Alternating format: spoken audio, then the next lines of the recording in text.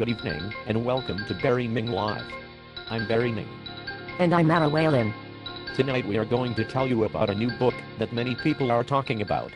It's called The Metaphysics of Media, Toward an End to Postmodern Cynicism and the Construction of a Virtuous Reality. Its author is Peter K. Fallon. Here's what some critics are saying. Brian Cogan, chair of the Department of Communication Arts at Moy College in Rockville Center, New York, says that the metaphysics of media makes an important contribution to a variety of disciplines, including media studies, cultural studies, ethics and the history of technology and culture. Very strong. It reminds me in some ways of the writing of the late Neil Postman. Tim Weldon, professor and chair of the philosophy department at the University of St. Francis in Joliet, Illinois, says that Peter K. Fallon frames the thesis of his book around the understanding that ignorance has not only survived the information age, but continues to thrive.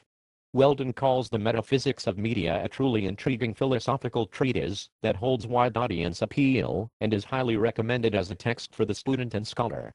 The publisher of The Metaphysics of Media, the University of Scranton Press, says that Fallon is waging a one-man battle in the discipline. A voice crying in the wilderness, like John the Baptist. When the book is published, maybe that voice will be heard by more people.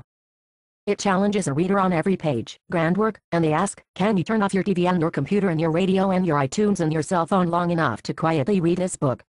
The Metaphysics of Media, published by the University of Scranton Press, coming to bookstores on May 1st.